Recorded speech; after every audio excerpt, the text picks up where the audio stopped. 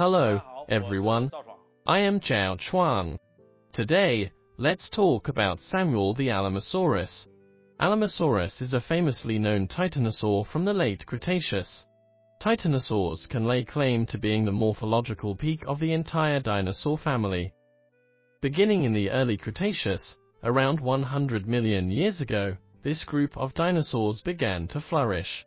Many familiar colossal dinosaurs come from this group, such as Argentinosaurus, Puertasaurus, and Notocolossus. Including the Chinese Ruyangosaurus and Huanghetitan ruyangensis, which are only known to the public in recent years, all the gigantic dinosaurs you can imagine generally come from this group. The overall body build of Alamosaurus can very well show the typical features of titanosaurs. It had a super long neck, and its neck was thick, much thicker than early dinosaurs like Diplodocus or Brachiosaurus. Its body was quite strong.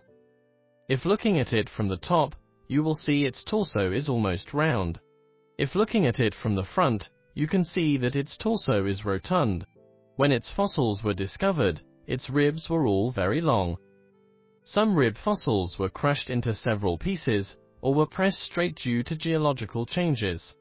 But judging from the length, its ribs should have been in a large arc when alive, so we can tell that the body cavity of this dinosaur was huge. Alamosaurus lived at the end of the dinosaur age, the same period as Tyrannosaurus rex. They also lived in the same place, so the two dinosaurs sometimes had some fights. There is a famous Alamosaurus specimen with T-Rex teeth embedded in its neck, which at least indicates that T-Rex would feed on it. T-Rex might eat the dead body of Alamosaurus, or a hungry T-Rex might actively attack this animal. Active predation is a speculation. It is more likely that the T-Rex ate its carcass. Now, let's take a look at this model of Alamosaurus step by step. We are still unsure what the head of Alamosaurus looks like. Even though many specimens have been found, there is no definite understanding of which family they come from. A more widely agreed statement is that it may have a certain blood relationship with the Episthocelicordia, which lived in Mongolia during the Late Cretaceous. Episthocelicordia or some other dinosaurs residing in Mongolia, such as Nemegtosaurus, have better preserved heads, so we based on the head type of these dinosaurs in the Late Cretaceous when doing restorations. It had a relatively large head, which was larger in proportion to its body than other dinosaurs. Its elongated face was like a horse's, with the eyes at the very top of the head. It possessed a relatively large mouth. Some early restorations would make the mouth look like with cheeks, but now we usually restore it to a large, widely open mouth. Based on the new muscle reconstruction, these muscles were mainly concentrated in the posterior of this dinosaur's face. Since scaly skin tends not to have much elasticity, a scaly animal like this probably wouldn't have soft cheeks. Therefore, we restored it to have a big mouth. There is a beak in the front of its mouth, a long, controversial feature that has been confirmed in the past 2 years. There are several famous specimens of this. One is a titanosaur with only the teeth found to be perfectly arranged together, indicating that, when it was alive, a structure similar to keratin, which is not easily fossilized, kept them together and preserved. Another is a Camarasaurus head with preserved soft tissue-like structures on its teeth. In the past, this structure was thought to be a lip structure, but in recent years, some research has suggested that it is a keratinous structure. Therefore, when we do restoration now, we usually make the foremost of the mouth into a beak. 2 years ago, a titanosaur embryo fossil was discovered, clearly showing that this part of the mouth is a beak-like structure. This beak grew a sharp spike in its juvenile stage, which can play the role of the egg tooth, resembling some modern animals. It might use it to break through the eggshell. Next, let's look at its nose. For a long time, the nose of sauropods has been restored to the top of the head because, judging from the skull, it is indeed located on the top of the head, between the two eyes. Previous restorations have restored its nose to this point.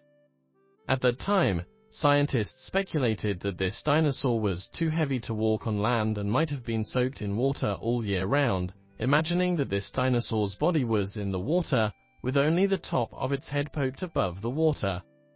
The anatomical structure displayed on the fossil is exactly in line with this imagination. Now, we know that this dinosaur walked on land all year round. Current evidence shows that they did not go into the water very much. Dinosaur footprints on land in various environments show that this type of dinosaur was suitable for traveling long distances and adapted to life on land.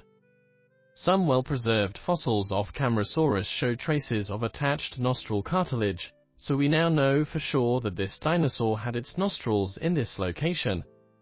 Its fossilized nostril opening is here, but the living nostril opening is here. This is because such a structure would give it a larger nasal cavity, which may better help such a gigantic animal process the air when breathing. Or, this may give it a keen sense of smell to detect carnivorous dinosaurs or food. Another possibility is that this position may help it produce sounds. For example, it can use its nasal cavity to resonate. Then, let's take a look at its neck. The restoration of the sauropod's neck has also undergone many changes. When people first discovered this dinosaur, their initial restoration was to make it point vertically upward like this, and they thought the neck might be somewhat soft. In the early restorations, you can see that its neck might be restored to look like a swan, which looked very soft and thin. The reason why it was restored like this is because people then believed this dinosaur's long neck was used to reach taller trees, or to poke its head out of the water easily. But later, people found that this neck was not flexible, and its articulations were interlocked tightly. So was the case with most sauropods. When the holotype specimen of Mamenchisaurus huanghetitan was discovered due to geological changes, the fossil was squeezed and broken into several sections. Still, the breakpoints were all in the middle of the vertebral body. Even with such a large force, its articulations did not loosen. Therefore, scientists determined that the necks of sauropods were not very flexible. Later, more advanced technology showed us that the flexible parts of this dinosaur's neck were at both ends, near the head and the neck, and the middle section was relatively rigid. For late titanosaurs like Alamosaurus, we only became definite and restored an accurate appearance of its neck recently, which was quite thick. For a long time, no well-preserved cervical vertebrae of this dinosaur were unearthed. It was only in recent years that many intact cervical vertebrae fossils were discovered. These fossils show that this titanosaur had a very large neural spine structure like a shark fin on the dorsal side of its cervical vertebrae. This structure allows it to attach a myriad of air sacs and muscles, which explains why it still can be so relaxed to hold such a long and heavy neck.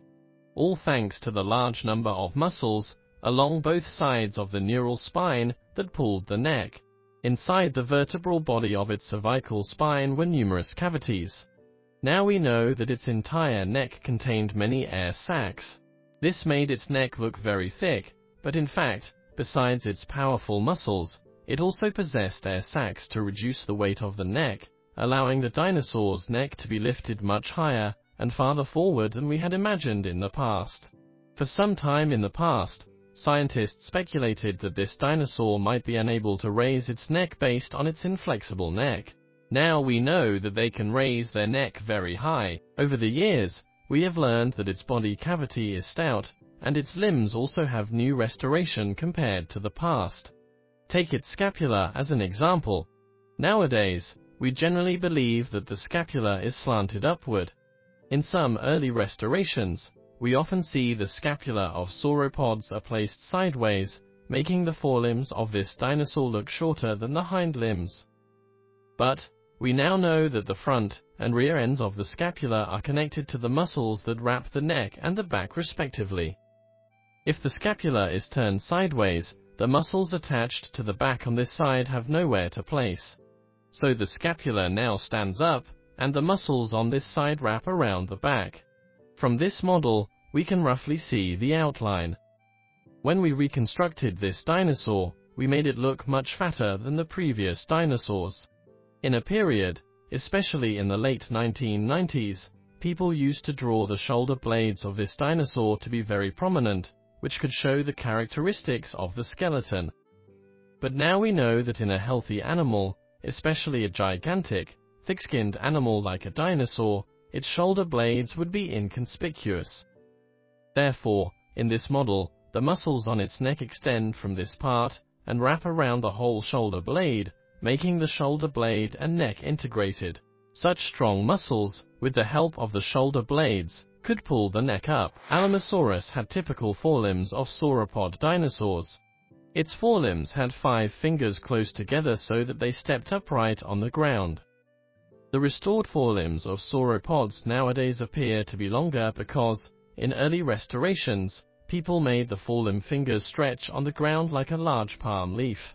Now we know that its forefeet stood upright, which made its forelimbs taller. Current evidence shows 4 of the 5 digits on its forelimbs lack nails. The thumbs of most sauropods had a claw. Some early studies believed that the thumbs of titanosaurs were degenerated and had no claws because, for a long time, no titanosaur thumb fossils were found. Among sauropods, Diplodocus had a relatively large thumb claw, and Brachiosaurus thumb showed obvious degeneration. Because Brachiosaurus was thought to be closely related to titanosaurs, people believed that early sauropods such as Diplodocus had thumb claws, which gradually became smaller in the Brachiosaurus and disappeared completely in the titanosaurs. It was not until later in Australia that a fossil with a complete forelimb was unearthed, showing titanosaurs also had well-developed thumb claws. This also indicates that late titanosaurs still had huge and well-developed thumb claws. Therefore, when we restored the Alamosaurus this time, we also gave it such a structure. Its hind limbs possessed 5 toes, 3 of which were with claws, and the other 2 were wrapped in flesh without claws. When walking, these claws would all face sideways, as shown in this model, using the largest inner claw to form a hoof structure to move forward. When its feet were relaxed, the claws might spread out a little. The foot movements of this model are intended to reflect such a feature. The limbs of titanosaurs were straighter than previously thought, especially the hind legs, which allowed them to bear more weight. For a long time in the past, people thought that this dinosaur's legs could not be straightened. However, a later definitive study concluded that the legs of this dinosaur could be straightened, allowing it to directly bear the torso's weight vertically. Resembling many sauropods, Alamosaurus had a long tail, but its tail was not as flexible as earlier dinosaurs. Its tail moved along a relatively large arc. Each bone in the middle of Alamosaurus' tail was very long. This is also a critical feature of this dinosaur, which makes its tail as inflexible as early dinosaurs like Diplodocus. Then, let's look at its skin. Many skin fossils of titanosaurs have been found. Although incomplete, these skins show that this type of dinosaur had relatively large scales. These rather large scales would appear very small on such a gigantic dinosaur. However, they were much larger than the typical several millimeter-sized scales of hadrosaurs, which could reach 1 or 2 centimeters, usually about 1 centimeter. This relatively large hexagonal or polygonal scale was distributed all over the body. We don't know if there are any notable changes in other parts. There is no evidence yet, but these scales would be mixed with larger scales. Then, a unique feature is that a row of somewhat long and large scales, like bricks, might grow along the middle of its spine. This was not found in Alamosaurus. A juvenile Saltosaurus has been unearthed in South America. Its back shows a row of broad scales along its spine, which looks a bit like a zipper from a top-down view. We don't know if Alamosaurus has this feature, but we still made it. One of the most eye-catching features of its skin, which is also a significant discovery in recent years, is that there were huge armor plates along both sides of its spine. Very large osteoderms, thick and tough plates like spikes, have been found on Alamosaurus. But how these plates were actually arranged, we don't know yet. People once discovered a titanosaur with armor plates scattered along both sides of its spine, one on the left and one on the right, with the spine in the middle. Therefore, We know those armor plates grew along both sides of the spine, but we are unclear how far apart the two rows of plates were, how dense they were, and how far they were from the spine when alive. During the restoration, I built the skeleton first and found that two sets of grooves are exactly located between both sides of the neural spines and the ribs. This is consistent with the shape of its bony plates. Therefore, I think their most reasonable location is against the sides of the spine. The armor plates on some titanosaurs show the spikes were not conical, but in the shape of slippers, the front part of which was a bugled spike with a long section following behind. Therefore, scientists now generally speculate that these two spikes may be far apart, unlike those spikes of Ankylosaurus arranged one next to another. We adopted this appearance, restored the two rows of spikes far apart, and made a long strip piece connected to the rear of each spike. This statement is also controversial.